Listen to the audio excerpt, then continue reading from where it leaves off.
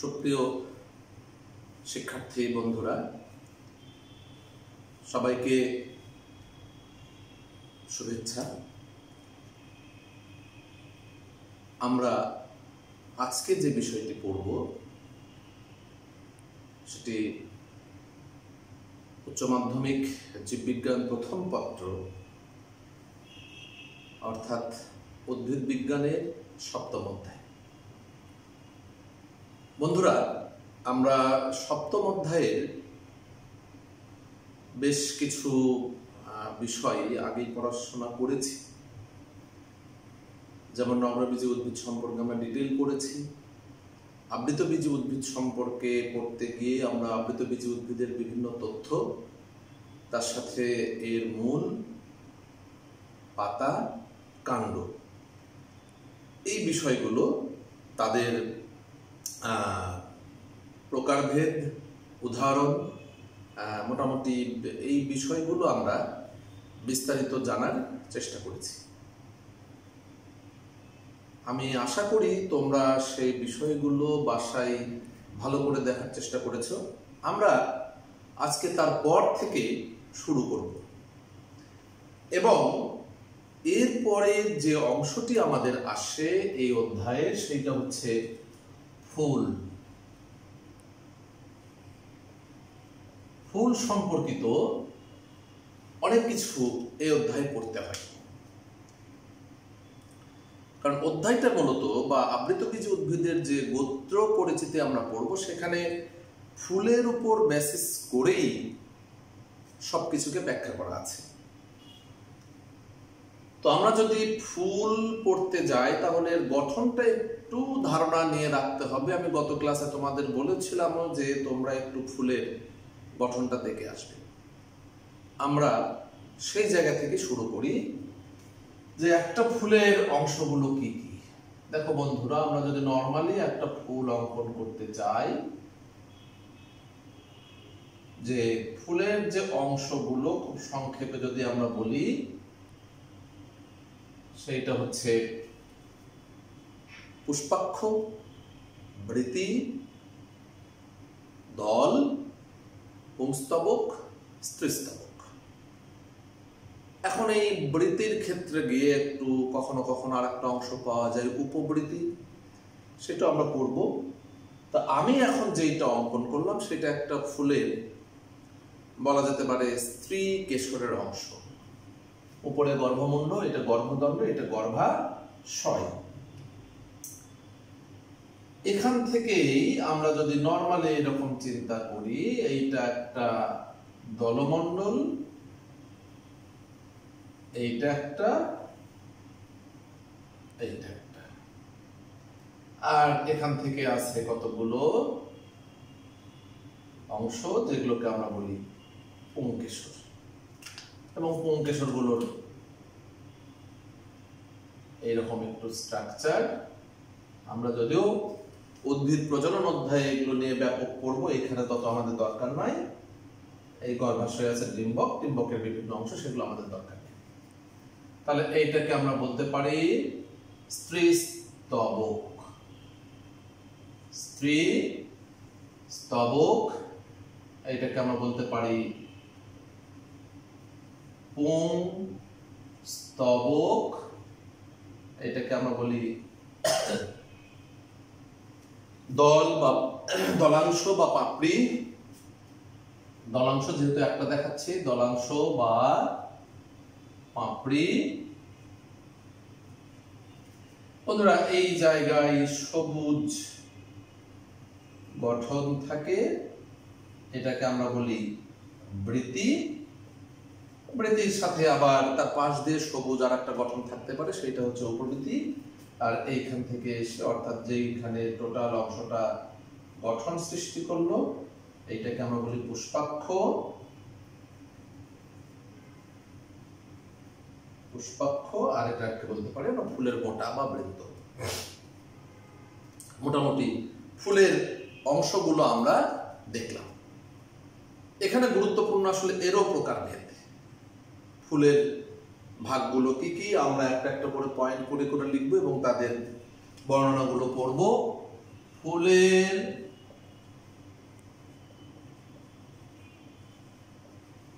প্রকার ভেদ।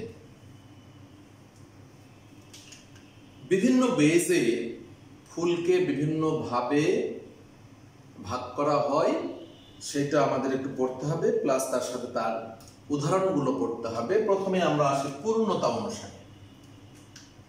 1 নম্বর কি? পূর্ণতা অনুসারে। পূর্ণতা অনুসারে অর্থাৎ একটা ফুলে সবকিছু আছে কিনা তার উপর বেসিস করে আমরা ফুলকে 2টি ভাগে ভাগ করে একটা সম্পূর্ণ ফুল। 1 নম্বর কি? সম্পূর্ণ ফুল। আর একটাকে বলি আমরা অসম্পূর্ণ ফুল। অর্থাৎ যে সমস্ত ফুলের সবগুলো স্তবক থাকে সেটা হচ্ছে সম্পূর্ণ ফুল, যেমন জবা, মটর, ধুতুরা। আমরা কি কি বলছি? জবা, মটর, ধুতুরা। আর যদি সবগুলো না থাকে তাহলে তাকে আমরা বলি অসম্পূর্ণ ফুল। লাউ, কুমড়া, অপরাজিতা। 2 নাম্বার আমরা একটু দেখি যে লিঙ্গ অনুসারে কত প্রকার। এটাও 2 প্রকার।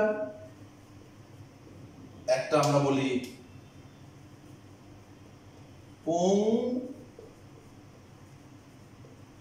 ফুল, আর একটাকে বলি স্ত্রী ফুল।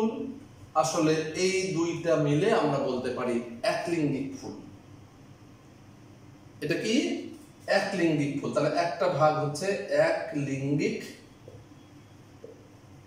ফুল, আর একটা কি? উভলিঙ্গিক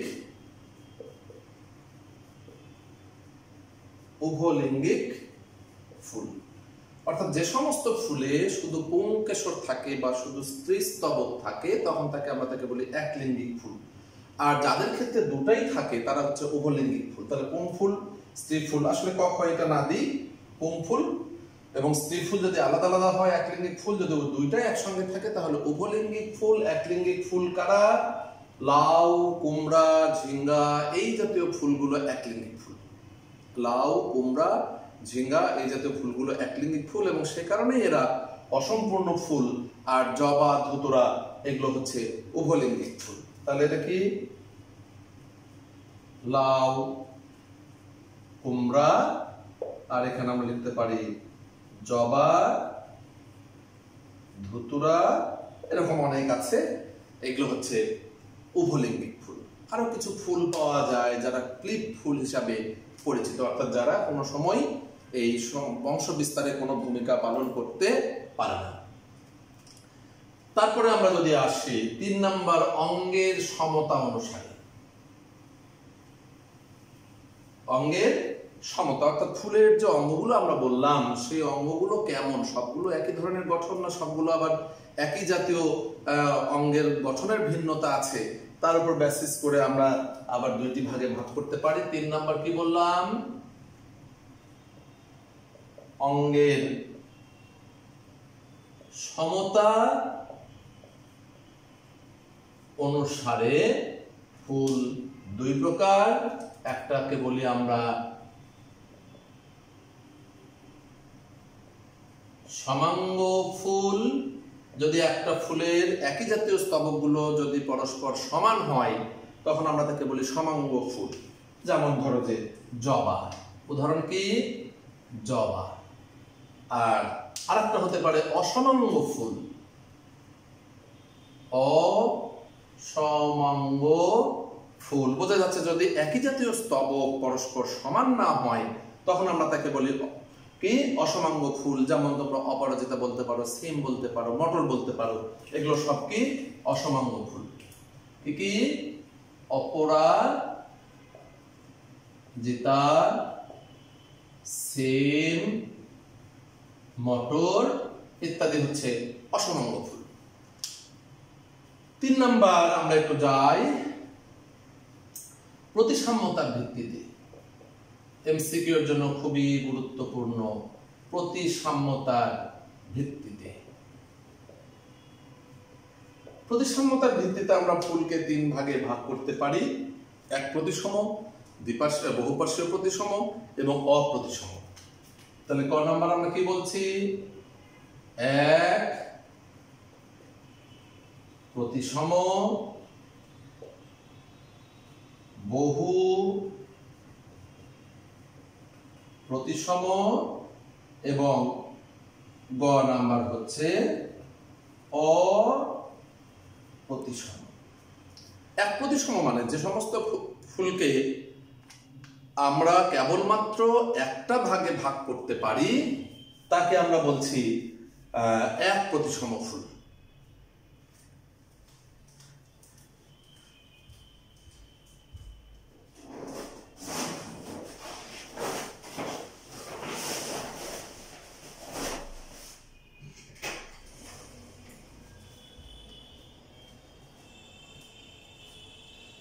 বন্ধুরা, সরি, একটু যান্ত্রিক ত্রুটির কারণে বিঘ্ন ঘটলো। তাহলে আমরা কি বলছি? যে যাদের আমরা কেবলমাত্র 2টি সমান ভাগে ভাগ করতে পারি তাদেরকে আমরা বলছি এক প্রতিসম ফুল। এই উদাহরণগুলো কিন্তু এখানে চলে আসবে। সিম, মটর, এই জাতীয় ফুলগুলোকে আমরা বলছি এক প্রতিসম ফুল। আর যাদেরকে আমরা অনেকগুলো ভাগে ভাগ করতে পারি, অর্থাৎ যে ফুলগুলো গোলাকার, যাকে সমান 2-এর অধিক 4 হতে পারে, 8 হতে পারে, এইভাবে ভাগ করতে পারি, তাদেরকে আমরা বলছি বহু প্রতিসম ফুল। জবা, ধুতুরা, সরিষা এগুলো। তারা কারা? জবা, ধুতুরা, সরিষা এগুলো হচ্ছে কি? বহু প্রতিসম ফুল। অপ্রতিসম ফুল যাদেরকে আমরা সমান কখনোই ভাগ করতে পারি না, 2টি ভাগেও না, 4টি তো নয়, তাকে আমরা বলি অপ্রতিসম ফুল। যেমন কলাবতী, অর্কিড, এদেরকে আমরা কি বলি? কলাবতী, অর্কিড, এই জাতীয় ফুলগুলো কি? অপ্রতিসম ফুল। তাহলে মোটামুটি দেখো আমরা প্রতিসাম্যতার ভিত্তিতে পেলাম, এবং এই উদাহরণগুলো খুব খুব খুব গুরুত্বপূর্ণ উদাহরণ। তোমরা একটু ভালো করে মনে রাখার চেষ্টা করবে। তাহলে এদিকে গেল একটা ভাগ। আর একটা খুব গুরুত্বপূর্ণ ভাগ আছে, সেইটাকে আমরা বলবো হচ্ছে গর্ভাশয়ের অবস্থান অনুসারে। কি বলি? গর্ভাশয়ের অবস্থান অনুসারে। এই জায়গায় কিছু তথ্য আমাদের খুব ভালো করে মনে রাখতে হবে। গর্ভাশয়ের অবস্থান অনুসারে তোমরা হয়তো কেউ কেউ কিছু নাম জেনেও থাকবা। একটাকে বলছি আমরা গর্ভশীর্ষ, একটা বলছি গর্ভকটি, আর একটাকে বলছি আমরা গর্ভপাদ বা এপিগাইনাস, পেরিগাইনাস, হাইপোগাইনাস। তা আমরা প্রথম থেকে শুরু করি। 1 নাম্বার হাইপোগাইনাস।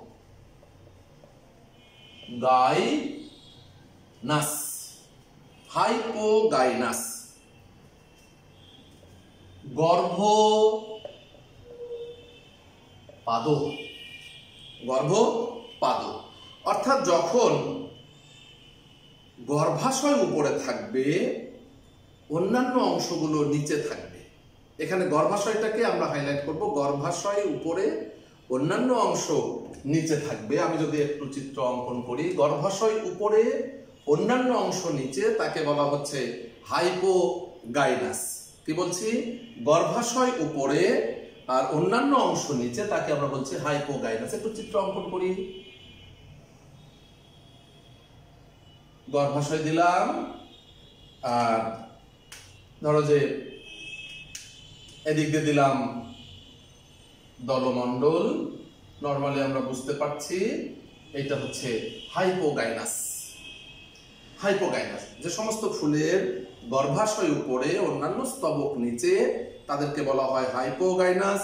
এবং একটা জিনিস খুব ভালো করে মনে রাখতে হবে, এদের গর্ভাশয়কে বিশেষ নামে অভিহিত করা হয়, বলা হচ্ছে গর্ভাশয় অধিগর্ভ। বন্ধুরা ভালো করে একটু মনে রাখবা, গর্ভাশয় অধিগর্ভ, অর্থাৎ অধিগর্ভ গর্ভাশয়। অধিগর্ভ উদাহরণ কি? উদাহরণগুলো আমরা একটু ভালো করে লিখে নেব। এখানে উদাহরণটা খুব গুরুত্বপূর্ণ। ধুতুরা, জবা, ধান, সরিষা। ধুতুরা, জবা, ধান, সরিষা। তাহলে 1 নাম্বার আমাদের গেল। 2 নাম্বারকে আমরা বলছি পেরিগাইনাস। পেরিগাইনাস বা এটাকে আমরা বলি গর্ভকটি। কি বলছি? কোটি মানে কি? কোমর, দেহের মাঝ বরাবর। গর্ভ কোটি। অর্থাৎ আমরা যদি আর একটা ফুল অঙ্কন করি, গর্ভাশয় ঠিক মাঝখান থেকে আমি অংশগুলো দিলাম, তাহলে মাঝ বরাবর থাকলো জন্য এটাকে বলছি আমরা পেরিগাইনাস বা গর্ভকটি। এদের ক্ষেত্রে গর্ভাশয়কে বলা হয় অর্ধ অধগর্ভ। তাহলে গর্ভাশয় কেমন এদের? অর্ধ অধগর্ভ। গর্ভাশয় অর্ধ অধগর্ভ। তোমরা একটু ভালো করে মনে রাখবো বন্ধুরা, অর্ধ অধগর্ভ। এখানে কিন্তু এমসিকিউ আসতে পারে, কার গর্ভাশয় কেমন? অর্ধ অধগর্ভ। উদাহরণটা একটু লিখে রাখো, গোলাপ, মটর, সিম ইত্যাদি। তাহলে উদাহরণ কি? গোলাপ, মটর, সিম ইত্যাদি হচ্ছে পেরিগাইনাস ফুলের উদাহরণ। তাহলে হাইপোগাইনাস পেলাম, পেরিগাইনাস পেলাম। আমরা একটু 3 নম্বরে চলে যাই।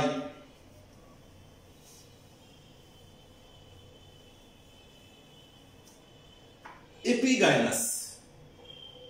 3 নম্বর কি? এপিগাইনাস। এপিগাইনাস। তাহলে যখন দেখো হাইপোগাইনাস গর্ভাশয় ছিল কোথায়? উপরে। পেরিগাইনাস ছিল মাঝখানে। তাহলে স্বাভাবিকভাবেই এপিগাইনাসে কোথায় হবে? গর্ভাশয় থাকবে নিচে, অন্যান্য স্তবক থাকবে উপরে। অর্থাৎ গর্ভাশয়ের উপরে সমস্ত স্তবক। এটাকে যেটা আমরা বলি গর্ভশীর্ষ। এটা কি? গর্ভশীর্ষ।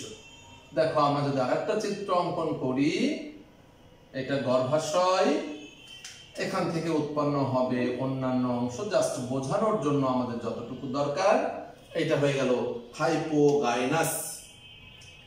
এদের গর্ভাশয়কে আমরা কি বলি? এদের গর্ভাশয়কে আমরা বলি গর্ভশীর্ষ। যেহেতু এপিগাইনাস, এদের গর্ভাশয়কে বলা হয় অধগর্ভ গর্ভাশয়। গর্ভাশয় কেমন?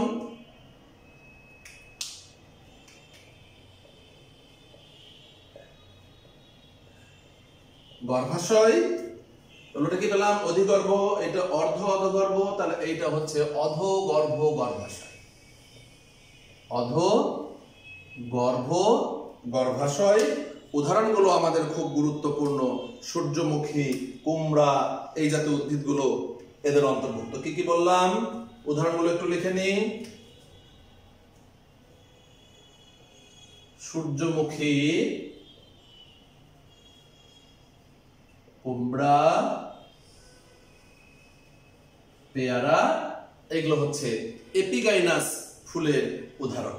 তাহলে আমরা দেখো এপিগাইনাস, হাইপোগাইনাস, পেরিগাইনাস 3টা অংশ আমরা পেয়ে গেলাম এবং 3টা ফুলের যে উদাহরণগুলো সেগুলো আমরা পেয়ে গেলাম।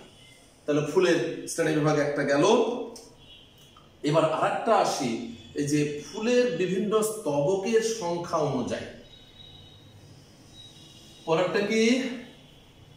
ফুলের বিভিন্ন স্তবকের সংখ্যা অনুযায়ী। তাহলে পরের পয়েন্ট হচ্ছে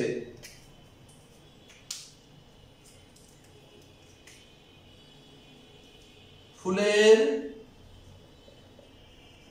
বিভিন্ন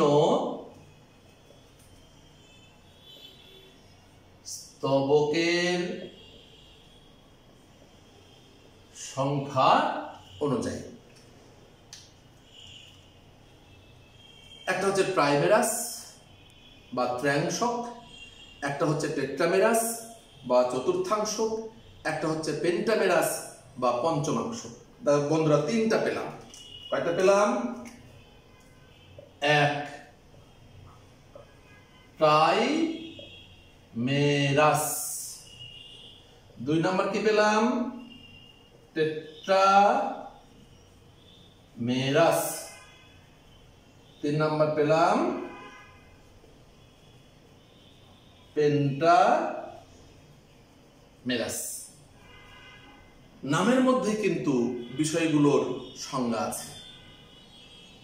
যখন কোনো ফুলের স্তবকের সংখ্যা 3 বা 3-এর গুণিতক, 3 বা 3-এর গুণিতক, দেখা গেল যে বৃত্তি 3, 3 × 6, 3 × 9, 3 × 4 = 12, 3 × 5 = 15, এই যে গুণিতক হারে যদি থাকে তখন আমরা তাকে বলি ট্রাইমেরাস। সাধারণত সকল একবীজপত্রী উদ্ভিদের স্তবক কি? একবীজপত্রী উদ্ভিদ, এদের স্তবকের সংখ্যা হচ্ছে 3 বা 3-এর গুণিতক, এই কারণে এদেরকে আমরা বলি ট্রাইমেরাস। টেট্রামেরাস যদি স্তবকের সংখ্যা 4 বা 4-এর গুণিতক হারে হয় তখন আমরা তাকে বলবো টেট্রামেরাস। উদাহরণ কি? সরিষা ফুল। সরিষা ফুল। পেন্টামেরাস যখন ফুলের স্তবকের সংখ্যা 5 বা 5-এর গুণিতক হারে থাকে তখন আমরা তাকে বলি পেন্টামেরাস। যেমন জবা, জবা, ধুতুরা। জবা এবং কি পেলাম? ধুতুরা। তাহলে দেখো ফুলের মোটামুটি আমরা প্রকারভেদগুলো পেয়ে গেলাম। এখন এই ফুলের প্রকারভেদ পড়ার সাথে সাথে তোমাদের বন্ধুরা কিছু শব্দ বাংলা, ইংরেজি এবং কিছু সংজ্ঞা একটু ভালো করে মনে রাখতে হবে। সেই জিনিসগুলো আমরা একটু দেখি। ফুল সম্পর্কিত কিছু তথ্য বা সংজ্ঞা। ফুল সম্পর্কিত তথ্য একটু তোমাদের ভালো করে মনে রাখতে হবে। যেমন একটা শব্দ ব্রাক্ট বা মঞ্জরি পত্র। ব্রাক্ট বা মঞ্জরি পত্র। ক্ষুদ্রাকৃতির পাতা বা পাতার ন্যায় যে অঙ্গের, কি বললাম? ক্ষুদ্রাকৃতি পাতা বা পাতার ন্যায় যে অঙ্গের পক্ষ হতে ফুলের উৎপত্তি ঘটে সেই কক্ষটাকে আমরা বলি ব্রাক্ট বা মঞ্জরিপত্র। কিছু কিছু ক্ষেত্রে মঞ্জরিপত্র নাও থাকতে পারে। এই কারণে এই উপর বেসিস করে আবার ফুলকে দুইটি ভাগে ভাগ করা হয়। মঞ্জরিপত্র যুক্ত বা ব্রাক্ট যুক্ত ফুল, আর একটাকে বলা হয় মঞ্জরিপত্র বিহীন বা ব্রাক্ট বিহীন ফুল। তাহলে কি বলছি? যে ক্ষুদ্রাকৃতির অঙ্গ হতে ফুলের উৎপত্তি ঘটে তাকে বলা হয় ব্রাক্ট বা মঞ্জরিপত্র। এর উপর বেসিস করেও আমরা ফুলের দুইটা ভাগ পাচ্ছি, একটা কি মঞ্জরিপত্র যুক্ত আর একটা মঞ্জরিপত্র বিহীন। আর একটা শব্দ আমাদের একটু জানা দরকার, সেটা হচ্ছে, যদিও আমরা এর সময় ফুলের গঠনের সময় শব্দটা পড়েছি, পুষ্পাক্ষ। ফুলের বা একটি শাখার যে অক্ষ থেকে বা অক্ষে 4টি স্তবক সাজানো থাকে, অর্থাৎ বৃতি, দল, পুংস্তবক, স্ত্রীস্তবক যেখানে সাজানো থাকে সেই অংশটাকে আমরা বলি পুষ্পাক্ষ।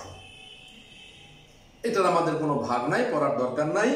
আমি একটু যে জিনিসগুলো বলবো সেই জিনিসগুলোর ইংরেজি তোমাদের ভালো করে মাথায় রাখতে হবে। বৃতি, ক্যালিক্স, বৃতিকে আমরা জানি।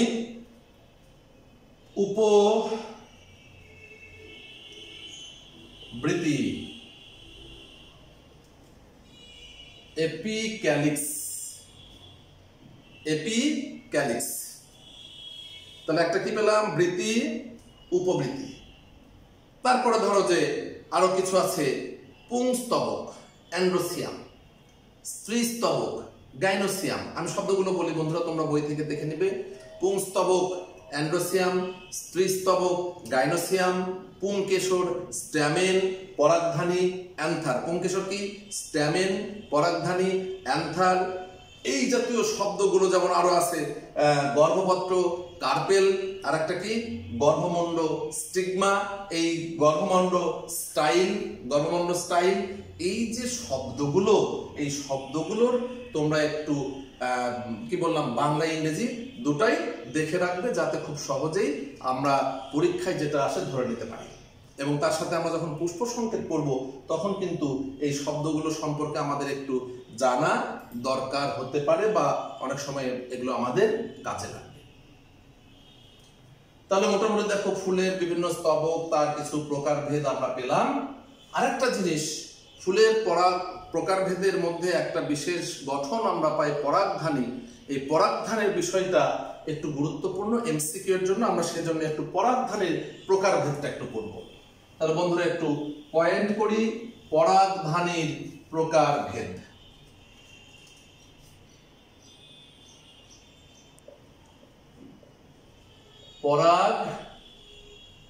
পরাগধানীর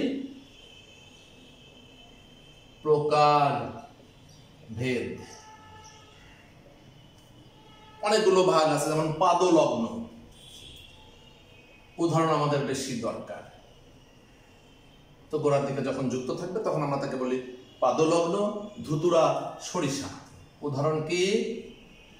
ধুতুরা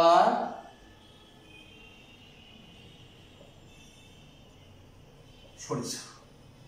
এক নম্বর গেল কি পাদলগ্ন। দুই নম্বর হচ্ছে পৃষ্ঠলগ্ন। পরাগধানী যখন পিঠের উপর বা পৃষ্ঠের দিকে যুক্ত থাকে তখন তাকে বলা হয় পৃষ্ঠ লগ্ন। তাহলে একটা গেল পাদলগ্ন, একটা পৃষ্ঠলগ্ন। এটা হচ্ছে জবা, ঝুমকোলতা। জবা, ঝুমকোলতা। আমাদের সংজ্ঞা খুব একটা মনে রাখার দরকার নেই বন্ধুরা, আমাদের এই জায়গায় এমসিকিউ এর জন্য গুরুত্বপূর্ণ পার্শ্বলগ্ন।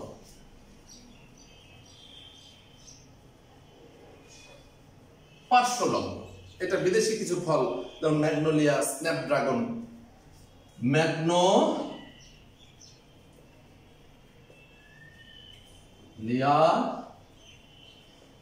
স্ন্যাপড্রাগন,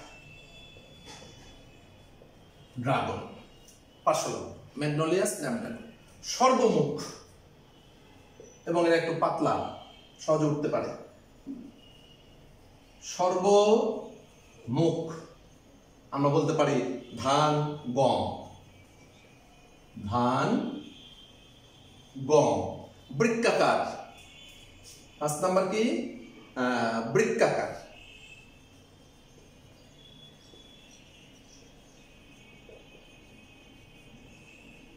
জবা। বৃক্কাকার কার ক্ষেত্রে প্রযোজ্য?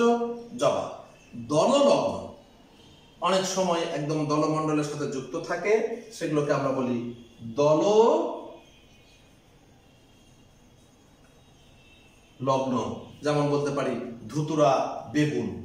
কি হতে পারে? ধুতুরা বেগুন। তাহলে দেখো মোটামুটি আমরা যেটা পেলাম সেটা কি? পরাগধানীর প্রকারভেদ। পরাগধানীর প্রকারভেদ খুব সহজ বন্ধুরা, উদাহরণগুলো আমাদের ভালো করে মনে রাখতে হবে।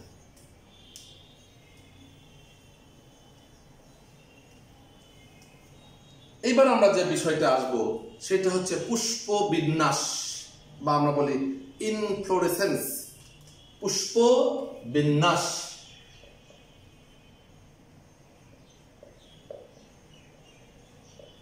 পুষ্প বিন্যাস, বা আমরা বলতে পারি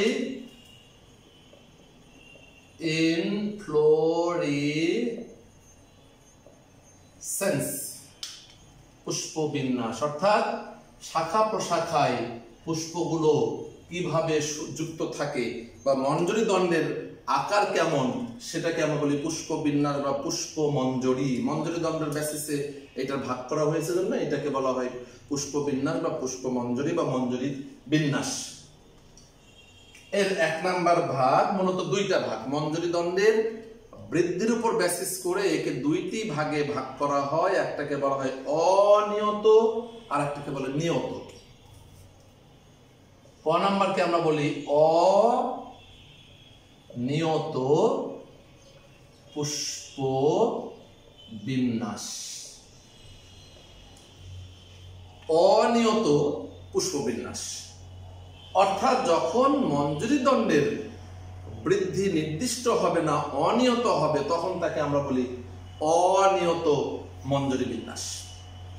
এখানে অনেকগুলো ভাগ আছে, যেমন একটা ভাগ পাওয়া তোমরা স্পাইক, রেসিম, পোরিম, স্প্যাডিক্স, ক্যাপিচুলাম, এরকম কতগুলো ভাগ আমাদের করতে হবে। আর একটা হচ্ছে নিয়ত পুষ্পবিন্যাস। তাহলে অনিয়ত পুষ্পবিন্যাসের যে ভাগগুলো সেটা আমরা আগে একটু দেখব, যে অনিয়ত পুষ্পবিন্যাসের ভাগগুলো কি। তো এটাকে রেসিমস ও বলা হয়, এটার একটা কি নামে অভিহিত করা হয়? রেসিমস। এখন এই অনিয়ত পুষ্পবিন্যাস বা রেসিমসের কিছু ধারণা আমাদের তৈরি হতে হবে। 1 নাম্বার বলছে রেসিম। রেসিম বলছে মঞ্জুরি দণ্ড আগের মতোই কিন্তু তোমাদের কমন, এটার ক্ষেত্রে মঞ্জুরি দণ্ড অনিয়তভাবে বর্ধনশীল, এবং এইখানে যেটা গুরুত্বপূর্ণ বৈশিষ্ট্যের কথা বলা হচ্ছে, ফুলগুলো অগ্রোন্মুখ। অর্থাৎ আমি যদি এটা একটা শাখা অঙ্কন করি, দেখো যে এটা একটা ফুল, মঞ্জুরি দণ্ড কি হলো? একটু লম্বা হলো। এটা একটা ফুল, এটা একটা ফুল, মঞ্জুরি দণ্ড গুলো লম্বা এবং ফুলগুলো অগ্রোন্মুখ ভাবে অবস্থান করে আছে। এইটাকে আমরা বলি রেসিম। উদাহরণ কি? সরিষা, মূলা।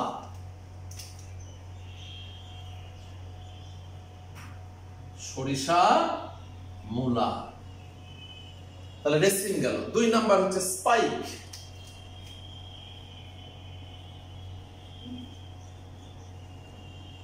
দুই নাম্বার কি? স্পাইক। মঞ্জুরি দণ্ড লম্বা কিন্তু ফুলগুলো অবৃন্তক। মঞ্জুরি দণ্ড কিন্তু লম্বা। আমি যদি এটা চিন্তা করি, দেখো এইটা একটা ফুল, এইটা একটা ফুল, এইটা একটা ফুল, এইটা একটা ফুল, এইটা একটা ফুল, এইটা একটা ফুল, এইরকম যখন ফুল তৈরি হয়, মঞ্জুরি দণ্ডে অবৃন্তক ফুল তৈরি হয়, তখন আমরা তাকে বলি স্পাইক। যেমন উদাহরণ হচ্ছে, তোমরা সবাই চেনো রজনীগন্ধা। উদাহরণ কি? রজনীগন্ধা।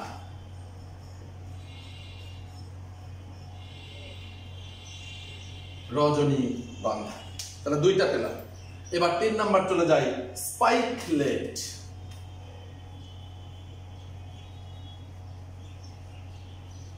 স্পাইকলেট এই জায়গার ক্ষেত্রে একটু বৈশিষ্ট্য আমাদের একটু ভালো করে পড়তে হবে। একবীজপত্রী উদ্ভিদের ক্ষেত্রে এই ধরনের ফুলগুলোকে আমরা বলি স্পাইকলেট। এতে কতগুলো বিশেষ গঠন থাকে, যেমন ব্লুম নামে একটা অংশ পাওয়া যাবে, প্যালিয়া নামক একটা অংশ পাওয়া যাবে, লেমা নামক একটা অংশ পাওয়া যাবে, লডিকিউল নামক একটা অংশ পাওয়া যাবে। তাহলে স্পাইকলেট ফুল একবীজপত্রী উদ্ভিদের ক্ষেত্রে প্রযোজ্য, এবং এখানে কতগুলো বিশেষ বিশেষ গঠন পাওয়া যায়। তোমরা জাস্ট মনে রাখবে, গ্লুম, গ্লুম বা তুষ বলি আমরা যেটাকে, এইটা আবার 2টা ভাগ, একটা হচ্ছে অপুষ্পক গ্লুম আর একটা সপুষ্পক গ্লুম। তাহলে এখানে কি আছে? একটা শব্দ মনে রাখতে হবে, গ্লুম।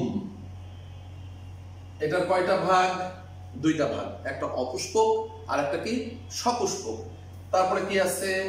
এখানে প্যালিয়া নামক একটা শব্দ আছে।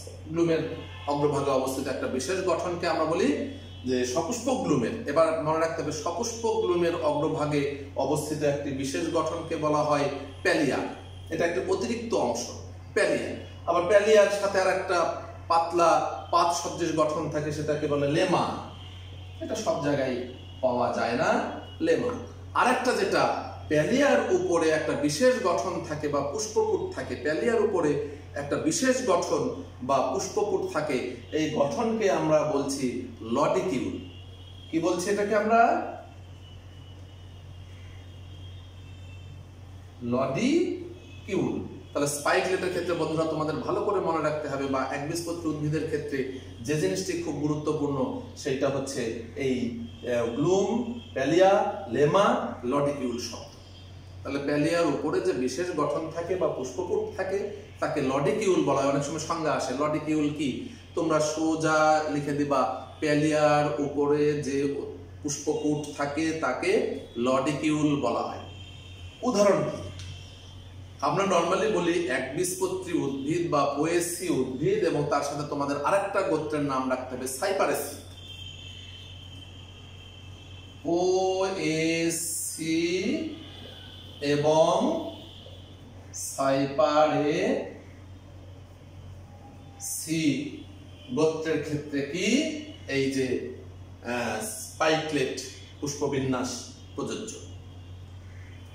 এইবার আমরা চলে যাই 4 নম্বরে।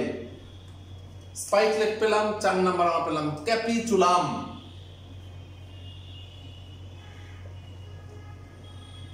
ক্যাপিচুলাম এই ক্ষেত্রে মঞ্জরি দণ্ড স্ফীত হয়ে গোলাকার বা ডিম্বাকার একটা বিশেষ গঠন তৈরি করে এবং এতে 2 ধরনের পুষ্পিকা, কয় ধরনের? 2 ধরনের পুষ্পিকা বিদ্যমান। একটাকে বলা হয় প্রান্তীয় পুষ্পিকা আর একটাকে বলা হয় কেন্দ্রীয় পুষ্পিকা বা মধ্য পুষ্পিকা। তাহলে এইখানে একটা শব্দ পাওয়া গেল কি, এরা বা এদের মঞ্জরি দণ্ড স্ফীত হয়ে একটা বিশেষ গঠন তৈরি করে। এইটা 2 ধরনের পুষ্পিকা বিদ্যমান, একটা হচ্ছে মধ্য পুষ্পিকা আর একটা হচ্ছে কি প্রান্তীয় পুষ্পিকা। আর এইটার ক্ষেত্রে আরেকটা জিনিস তোমাদের মনে রাখতে হবে, উদাহরণটা রজনীগন্ধা, গাঁদা, কসমস এই জাতীয় উদ্ভিদের ক্ষেত্রে প্রযোজ্য। বিশেষ করে গাঁদা, কসমস স্থূল গঠনগুলো।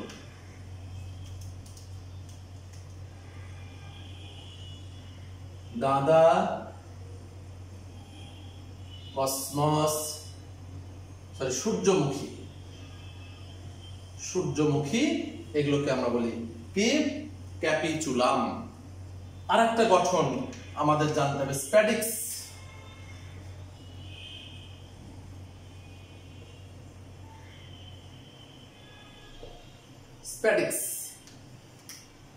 স্প্যাডিক্সের ক্ষেত্রে এদের এই রসালো মঞ্জরি দণ্ড রসালো, এদের অবৃন্তক ফুল বিদ্যমান এবং এই রসালো অংশ একটা চামড়ার ন্যায় বিশেষ গঠন দ্বারা বেষ্টিত। এটাকে স্পেথি বা চমসা বলা হয়।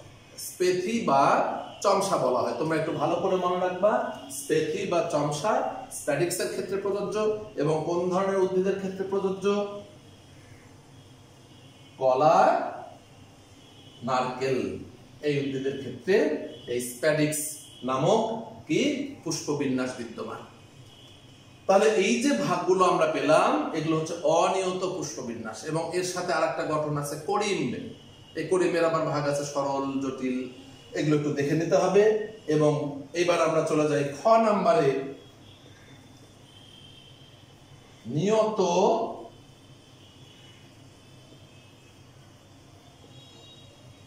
নিয়ত পুষ্পবিন্যাস বা এটাকে আমরা ওইটা বলেছিলাম কি রেসিমস, এটাকে আমরা বলি সাইমস। রেসিমস এটাকে আমরা কি বলি সাইমস। অর্থাৎ এক্ষেত্রে মঞ্জরি দণ্ডের বৃদ্ধি নিয়ত, অর্থাৎ সবগুলো ক্ষেত্রে একই জাতীয় এদের মঞ্জরি দণ্ডের দৈর্ঘ্য হয়ে থাকে, এই জন্য বলা হচ্ছে নিয়ত। যেমন তোমরা একটু উদাহরণটা ভালো করে মনে রাখবা, জবা।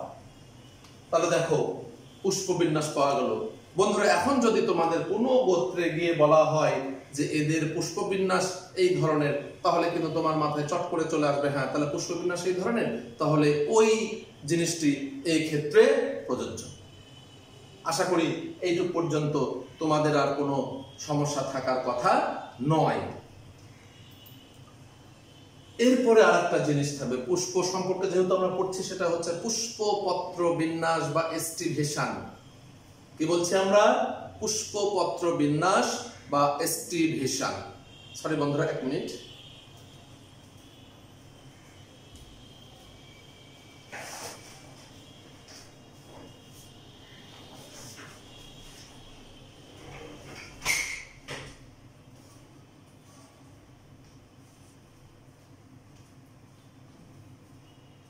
বন্ধুরা একটু বলে দেওয়া দরকার যে করোনার এই দুর্যোগকালীন সময়ে আমরা বাসা থেকে বের হতে পারছি না, যে কারণে আমাদের বাসায় সবাই যে যার মতো করে বিভিন্ন উপাদান দিয়ে মিনি স্টুডিও বানানোর চেষ্টা করে আমরা এইভাবে একটু চেষ্টা করছি। এখানে কিছু ভুল ত্রুটি, কিছু সংক্ষিপ্ততা থাকবে, কিছু জিনিসের প্রাপ্যতার অভাব থাকবে, সেগুলোকে একটু মেনে নিয়েই আমাদের ক্লাসগুলো করতে হবে। ইলেকট্রিসিটির একটা ব্যাপার আছে, নেটওয়ার্কের একটা ব্যাপার, অনলাইনের নেটওয়ার্কের একটা ব্যাপার আছে। এগুলো তোমরা সবাই ক্ষমা সুন্দর দৃষ্টিতে দেখবে আশা করি, এবং এই ভুল ত্রুটিগুলো থেকে আমরা যাতে সহজে নিস্তার পাই সেই কামনায় সবাই করি। সবাইকে ধন্যবাদ। তো দেখো বন্ধুরা, আমরা পুষ্পবিন্যাসের পরে যে জিনিসটি পড়বো সেটা হচ্ছে পুষ্পপত্র বিন্যাস বা স্টিভেশন। পুষ্পপত্র বিন্যাস বা আমরা কি বলছি, স্টিভেশন, অর্থাৎ ফুলে এর স্তবকগুলো কিভাবে সাজানো থাকে, বিশেষ করে বৃতি, দলমণ্ডল কিভাবে সাজানো থাকে তার উপর বেসিস করে আমরা কতগুলো ভাগ বলছি, যেটাকে কি বলা হচ্ছে, স্টিভেশন। দেখো বন্ধুরা, আমরা আগে একটু পুষ্পপত্র বিন্যাস।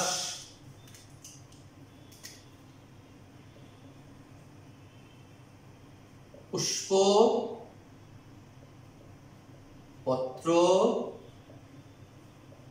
বিন্যাস বা স্টিভেশন খুবই গুরুত্বপূর্ণ একটা বিষয়। স্টিভেশন বা পুষ্পপত্র বিন্যাস এর কয়েকটা ভাগ আছে, 6টা ভাগ আমরা একটু ভালো করে পড়ব। যেমন 1 নম্বর ভাগকে বলা হচ্ছে ওপেন বা মুক্ত। ওপেন বা আমরা কি বলি, মুক্ত। বোঝা যাচ্ছে যে যুক্ত না।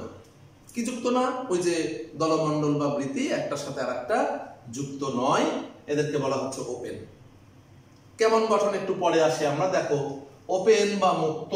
আমরা একসঙ্গে একটু উদাহরণটা লিখে নিই, চিত্র আমরা একটু পরে আসি। গন্ধরাজের বৃতি, জবার উপবৃতি, খেয়াল করো দুইটা জিনিস। গন্ধরাজের বৃতি, জবার উপবৃতি। এখন প্রশ্ন হলো মুক্ত বলতে কেমন? বন্ধুরা, তোমরা যদি মনে করো যে এটা একটা ফুলের প্রস্থচ্ছেদ যদি আমরা অঙ্কন করি, এইটা হচ্ছে বৃতি। দেখো এই 5টা আমি বৃতি দেখালাম। এই যে বৃতিগুলো কেউ কারোর সাথে কি যুক্ত আছে? যুক্ত নাই। এইটাকে আমরা বলছি ওপেন বা মুক্ত। ওপেন বা মুক্ত। 2 নম্বর বলা হচ্ছে ভালভেট বা প্রান্তস্পর্শী। 2 নম্বরকে আমরা কি বললাম? ভালভেট বা প্রান্তস্পর্শী। আমরা যদি আবার একটু চিন্তা করি, ধরো যে গর্ভাশয়ের চারিদিকে 1টা 2টা 3টা 4টা, আচ্ছা 4টায় আঁকলাম, 4টা 5টা সেটা কোনো বিষয় না। এবার কি হলো, এরা কিন্তু পরস্পরের সাথে যুক্ত হয়ে যাচ্ছে। তার মানে এই ক্ষেত্রে এই যে দলমণ্ডল বা বৃতি বলে এরা পরস্পরের সাথে যুক্ত থাকে, এদেরকে আমরা বলি ভালভেট বা প্রান্তস্পর্শী। উদাহরণ একটু লিখে নিই, জবার বৃতি। খেয়াল করো, জবার বৃতি, তার সাথে আরেকটু তোমরা লিখে নাও, সেটা হচ্ছে আতা, বাবলা, আকন্দ ফুল। আতা, বাবলা, আকন্দ ফুল। অর্থাৎ এদের দলমণ্ডলে এই ধরনের কি দেখা যায়? পুষ্পপত্র বিন্যাস বা ভালভেট বা প্রান্তস্পর্শী দেখা যায়। 3 নাম্বার আমরা এটাকে বলতে পারি টুইস্টেড। টুইস্টেড বা পাকানো। অর্থাৎ এক্ষেত্রে দলমণ্ডল বা বৃতিগুলো এমন ভাবে থাকে যেমন এখন একটু পেঁচানো অবস্থায় আছে। এবং আমরা যদি এইভাবে চিন্তা করি, একটা দলমণ্ডল বা বৃত্তির এক প্রান্ত বাইরের দিকে থাকে, আর এক প্রান্ত ভিতরের দিকে ঢোকানো থাকে। তোমরা একটু খেয়াল করো, আমি একটু অঙ্কন করি, তাহলে সবার কাছে ক্লিয়ার হয়ে যাবে। দেখো বন্ধুরা, এইটা হচ্ছে বৃত্তির গোড়া বা দলমণ্ডলের গোড়া। এই প্রান্ত বাহিরে, এই প্রান্ত ভিতরে, এই প্রান্ত বাহিরে, এই প্রান্ত ভিতরে, এই প্রান্ত বাহিরে, এই প্রান্ত ভিতরে, এই প্রান্ত বাহিরে, এই প্রান্ত ভিতরে। এই জাতীয় ফুলগুলোকে, ফুলের বিন্যাসকে বা পুষ্পপত্র বিন্যাসকে আমরা কি বলছি? টুইস্টেড বা পাকানো। জবার দলমণ্ডল এবং করবী আমরা একটু লিখে নিই। জবার দলমণ্ডল এবং তার সাথে কি? করবী। জবার দলমণ্ডল এবং তার সাথে আমরা একটা কি পেলাম? করবী। টুইস্টেড পাওয়া গেল। এবার আমরা একটু চলে যাই ইমব্রিকেট। টুইস্টেড এবং ভালভেটের সম্মিলিত যে রূপ সেটাই হচ্ছে ইমব্রিকেট। আমরা যদি একটু ভালো করে খেয়াল করি দেখা যাবে যে এদের ক্ষেত্রে কিছু আছে টুইস্টেড আকারে, কিছু আছে নর্মাল বা ওই যে ভালভেট আমরা পড়লাম সেই রকম। দুইটা টোটালি বাইরে, দুইটা টোটালি ভিতরে, এটা একটা ভিতর বাইরে থাকতে পারে, আবার কোনোটা তিনটা ভিতরে বাইরে, আর দুইটার একটা টোটালি ভিতরে একটা বাইরে। এর উপর বেসিস করে আবার এখানে দুইটা অংশ পাবো। তার মধ্যে একটা হচ্ছে 4 নাম্বার কি? ইমব্রিকেট। ইমব্রিকেট খেয়াল করো বন্ধুরা একটু। ইমব্রিকেট 1 2 3। দেখো বন্ধুরা, তোমরাই কিন্তু পার্থক্যটা ধরতে পারবে। ইমব্রিকেট এইটা ভিতর বাহির, এইটা ভিতর বাহির, এইটা ভিতর বাহির, অর্থাৎ 1 2 3 এই তিনটা কি হিসাবে আছে? টুইস্টেড হিসাবে। আর এটা টোটালি বাহিরে, এইটা টোটালি ভিতরে। এইটাকে আমরা বলছি ইমব্রিকেট। এটাকে আমরা কি বলছি? ইমব্রিকেট। উদাহরণ কি তোমরা একটু লিখে নাও। কৃষ্ণচূড়া, কলকাসুন্দা, বাঁদর লাঠি। কি কি পেলাম?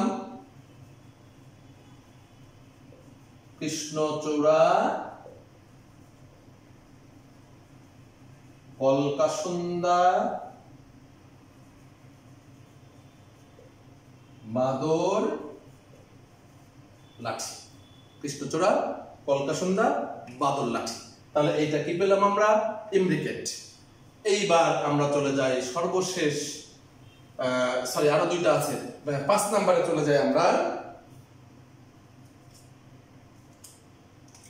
5 নাম্বারটাকে বলছি আমরা কুইন কানশিয়াল। কুইন কানশিয়াল। খেয়াল করো বন্ধুরা, আমি যদি একটু আঁকি, 1 2 3 4। একটু দেখো বন্ধুরা, এইটা টোটালি বাহিরে, সরি একটু ভুল হলো, এটাকে আমি এইভাবে দিই। এইটা টোটালি বাহিরে,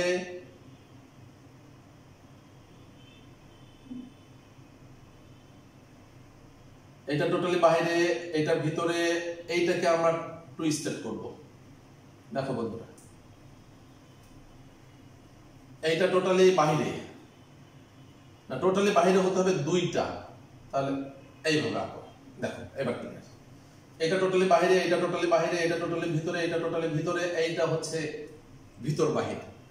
অর্থাৎ সবগুলোই হয় টোটালি বাহিরে, না হলে টোটালি বাহিরে ভিতরে, আর একটা কি হবে? পাকানো বা টুইস্টেড হবে। এই যে একটা দেখো, এটা ভিতরে, এই অংশ বাহিরে, এই অংশটাকে আমরা বলছি কুইন কানশিয়াল। এইটা কার ক্ষেত্রে প্রযোজ্য? পেয়ারা বা সরিষা। পেয়ারা এবং সরিষা। পেয়ারা সরিষা, পেয়ারা সরিষা এই জাতীয় উদ্ভিদের ক্ষেত্রে আমরা কি পেলাম? কুইন কানশিয়াল। এইবার 6 নম্বরে আমরা চলে যাই ভেক্সিলারি। এটা একেবারেই এইটার থেকে আলাদা একটা বিষয়, যে সিম উদ্ভিদ, অপরাজিত উদ্ভিদ, অতসী উদ্ভিদ, বক উদ্ভিদের ক্ষেত্রে এরকম আমরা দেখতে পাই। একটু খেয়াল করো, আমি চিত্র অঙ্কন যদি করি তোমাদের বুঝতে সুবিধা হবে। এইরকম ভাবে একটা থাকবে, বন্ধুরা ভালো করে খেয়াল করো। এইভাবে একটা থাকবে, তাহলে উপর দিয়ে একটা বড় অংশ থাকবে, দুই পাশ দিয়ে একটা অংশ থাকবে, আর এইভাবে আমরা ছোট দুইটা অংশ এইখানে যদি যুক্ত করে দিই তাহলে এইটাকে বলা হচ্ছে ভেক্সিলারি। এই ভেক্সিলারির ক্ষেত্রে আমরা কি কি দেখলাম? যে একেবারে সামনের দুইটা বড় থাকবে, তার ভিতরের দিকে দুইটা ছোট থাকবে, তার ভিতরে একবারে নিচের দিকে থাকবে আরো ছোট দুইটা অংশ। এইরকম যখন হবে তখন তাকে আমরা বলি ভেক্সিলারি। এবং একটু আগেই কিন্তু আমরা বলেছি কি কি, সিম, মটরশুঁটি, অপরাজিতা, বক, এগুলো ফুলের। কি কি পেলাম? সিম, মটর, অপরাজিতা, অর্থাৎ যারা এক প্রতিসম ফুল তাদের ক্ষেত্রে কিন্তু এই ধরনের পুষ্পপত্র বিন্যাস বিদ্যমান বা স্ট্রিভেশন বিদ্যমান, এবং তার সাথে আর একটা ফুল থাকবে, বক ফুল। তাহলে দেখো বন্ধুরা, আমরা পেলাম পুষ্পপত্র বিন্যাসের কতগুলো ভাগ: ওপেন, ভালভেট, টুইস্টেড, এমব্রিকেট, কুইনকানশিয়াল, ভেক্সিলারি, 6টা ভাগ, এবং তার সাথে কি পেলাম? কিছু উদাহরণ আমরা পেলাম। তাহলে এইটাকে আমরা বলছি পুষ্পপত্র বিন্যাস। আমার মনে হয় তোমাদের কাছে এইটুক খুব সহজেই ক্লিয়ার হবে যদি বই বাসায় আর একটু ভালো করে তোমরা দেখো। এবং এগুলোর চিত্রটিত্র আমাদের দরকার নেই, কিন্তু একটু মনে রাখার জন্য চিত্রগুলো আমরা দেখব যে কিভাবে তারা সাজানো আছে। তাহলে আমরা কি পেলাম? পুষ্পপত্র বিন্যাস পেলাম। বন্ধুরা, এবার আমরা চলে যাই আরেকটা অংশে, সেইটাকে বলা হচ্ছে অমরা বিন্যাস, বা আমরা বলি প্লাসেন্টেশন। অমরা বিন্যাস বা প্লাসেন্টেশন অর্থাৎ গর্ভাশয়ের যে অংশ থেকে ডিম্বকের উৎপত্তি ঘটে তাকে আমরা বলি অমরা। আর এই অমরাটা কিভাবে সাজানো থাকে বা অমরার যে বিন্যাসটি সেটাকে আমরা বলি প্লাসেন্টেশন বা অমরা বিন্যাস। এটারও বলছি যে চিত্র আমাদের খুব একটা প্রয়োজন নেই, তবে অনেক সময় এমসিকিউ এর জন্য হতে পারে, সৃজনশীল প্রশ্ন উদ্দীপক হিসাবে দিয়ে এখান থেকে কিন্তু প্রশ্নগুলো বহুপদী সমাপ্তি সূচক প্রশ্ন দিয়ে দিতে পারে, সেজন্য একটু চিত্রগুলো আমাদের দেখে নিতে হবে। তাহলে এবার আমরা একটু দেখি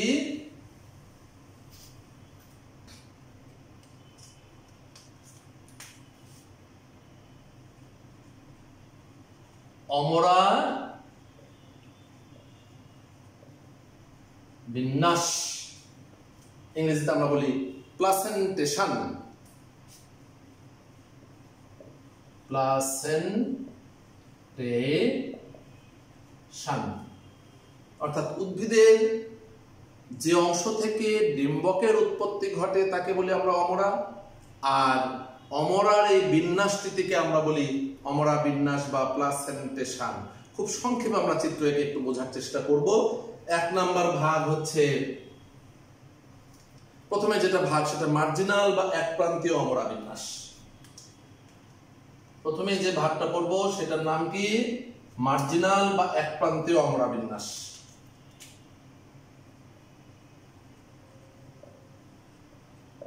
মার্জিনাল বা এক প্রান্তীয়। দেখো বন্ধুরা, আমি যদি মনে করি এইটা একটা গর্ভাশয়, এই গর্ভাশয়ের এইটা হচ্ছে ডিম্বক, খেয়াল করো এইটা হচ্ছে অমরা। তাহলে এইটা ডিম্বকটা উৎপত্তি হলো কোথায়? এক প্রান্ত থেকে। এটাকে আমরা বলছি মার্জিনাল বা এক প্রান্তীয় অমরা বিন্যাস। ওই একই রকম ভাবে শিম, মটরশুঁটি, অপরাজিতা, একপার্শ্বীয় প্রতিসম যে সমস্ত ফুল তাদের ক্ষেত্রে প্রযোজ্য। কি কি? সিম,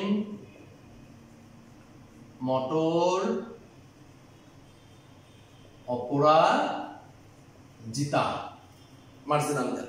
2 নাম্বার এক্সাইল বা অক্ষীয় অমরা বিন্যাস। এক্সাইল বা অক্ষীয় অমরা বিন্যাস। অক্ষ বরাবর যদি ডিম্বকের উৎপত্তি ঘটে, দেখো অক্ষ থেকে উৎপন্ন হলো, এই ধরনের অমরা বিন্যাসকে আমরা বলছি এক্সাইল বা অক্ষীয় অমরা বিন্যাস। জবা, ধুতুরা, রজনীগন্ধা, ঢেঁড়স, কলা ইত্যাদি উদ্ভিদের ক্ষেত্রে হতে পারে। কি কি বললাম? জবা, ধুতুরা, কলা, ঢেঁড়স। দেখো কি কি বলছি? জবা, ধুতুরা, কলা, ঢেঁড়স, এবং আরেকটা বলেছি কি? রজনীগন্ধা। রজনীগন্ধা। 3 নাম্বার আমরা বলতে পারি ফ্রি সেন্ট্রাল বা মুক্ত কেন্দ্রীয় বা মুক্ত মধ্য।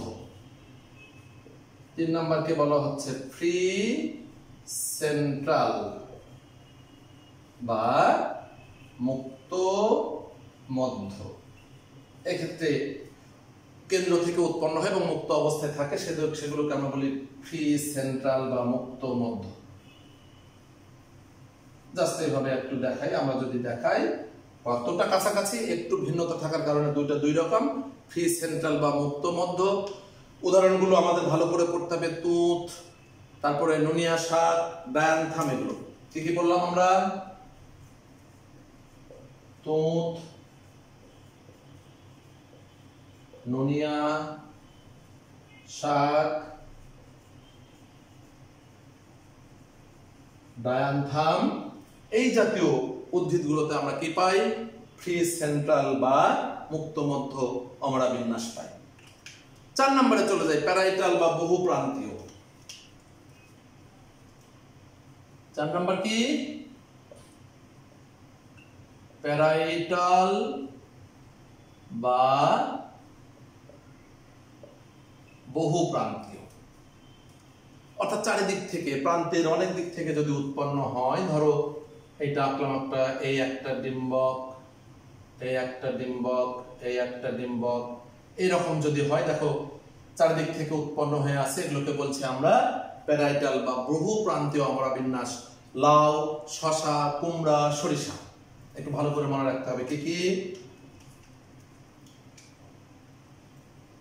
লাউ,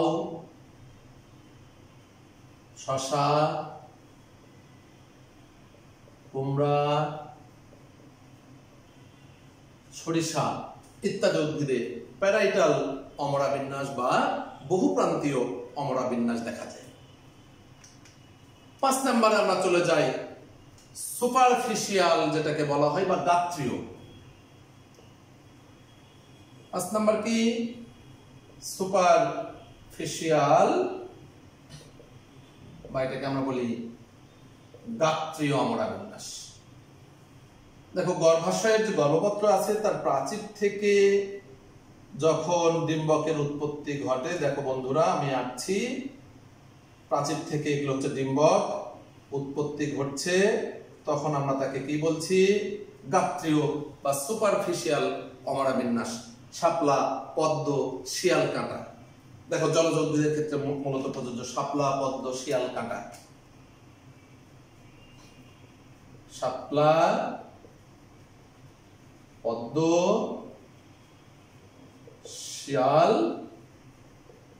কাঁটা, এটা গেল সুপারফিশিয়াল।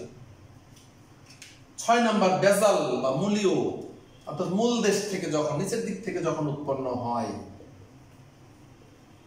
বেজাল, এগুলো আমাদের চিত্র দরকার না, আমরা আঁকবো না। মূলীয়, নিচের দিক থেকে যখন উৎপন্ন হয় তখন তাকে আমরা বলি বেজাল বা মূলীয়। ধান, সূর্যমুখী, ত্রিধারা, এগুলো কি বলা হচ্ছে এখানে? ধান, ত্রিধারা, সূর্যমুখী ইত্যাদি বেজাল বা মূলীয়। আর একটা আছে, যদি মূলীয় থাকে অর্থাৎ নিচের দিক থাকলে তাহলে শীর্ষ থাকবে, তাহলে 6 নম্বরের পরে 7 নাম্বার, সেটাকে আমরা বলি এপিক্যাল বা শীর্ষীয় বা শীর্ষক। এপিক্যাল বা এটাকে আমরা কি বলি? শীর্ষক। অর্থাৎ যখন উপরিভাগ থেকে, গর্ভাশয়ের উপরের দিক থেকে যখন ডিম্বকের উৎপত্তি হবে বা অমরাটা উপরের দিকে অবস্থান করবে, তখন আমরা তাকে বলি এপিক্যাল বা শীর্ষক। ধনিয়া, লাল পাতা, এই জাতীয় উদ্ভিদ, এবং প্রোটন, বিদেশি একটা উদ্ভিদ, কি বলছি? ধনিয়া, লাল পাতা, প্রোটন, এই জাতীয় উদ্ভিদের ক্ষেত্রে আমরা এপিক্যাল বা শীর্ষক এই জাতীয় অমরা বিন্যাস দেখতে পাই। তাহলে বন্ধুরা দেখো, আমরা মোটামুটি 7 ধরনের অমরা বিন্যাস দেখলাম, এবং 7 ধরনের অমরা বিন্যাস কোন কোন উদ্ভিদের ক্ষেত্রে প্রযোজ্য সেগুলো সম্পর্কে মোটামুটি একটা ধারণা পেলাম। আশা করি তোমরা এখান থেকে এবং নিজেদের বইগুলো থেকে ভালো করে যদি পড়ো, এখানে আর কোনো সমস্যা থাকার কথা নয়। তোমরা একটু ভালো করে পড়বে। এরপরে আমরা যেটা পড়ব, আমরা চলে যাব পুষ্প সংকেত। পুষ্প প্রতীক এবং তার সাথে আমরা পড়ব দুইটি গোত্রের শনাক্তকারী বৈশিষ্ট্য। আমি আবারও বলছি, আমরা গোত্রের শনাক্তকারী বৈশিষ্ট্য ওইভাবে পড়বো না, কারণ আমাদের মূল জিনিসগুলো এখানে পড়া হয়ে গেছে। ওখানে জাস্ট দেখে নেব যে শনাক্তকারী বৈশিষ্ট্য আসলে কি কি শব্দ আছে, সেই শব্দগুলোর ব্যাখ্যা আমার জানা হয়েছে কিনা। যদি জানা হয়ে থাকে তাহলে তো কোনো চিন্তা নাই, এবং আমি নিশ্চিত ওইখানে যা যা প্রয়োজন তার থেকে বেশি কিছুই আমরা এখানে শিখছি। এই শেখাগুলোর কেন প্রয়োজন? এমসিকিউ এর জন্য আমার প্রয়োজন। তো বন্ধুরা, তোমরা এতটুকু পর্যন্ত সবাই ভালো করে পড়বে। আগামী ক্লাসে আমরা পরবর্তী অংশগুলো নিয়ে উপস্থিত হব। সবাইকে ধন্যবাদ জানিয়ে আমি আজকে এখানে শেষ করছি। ধন্যবাদ সবাইকে।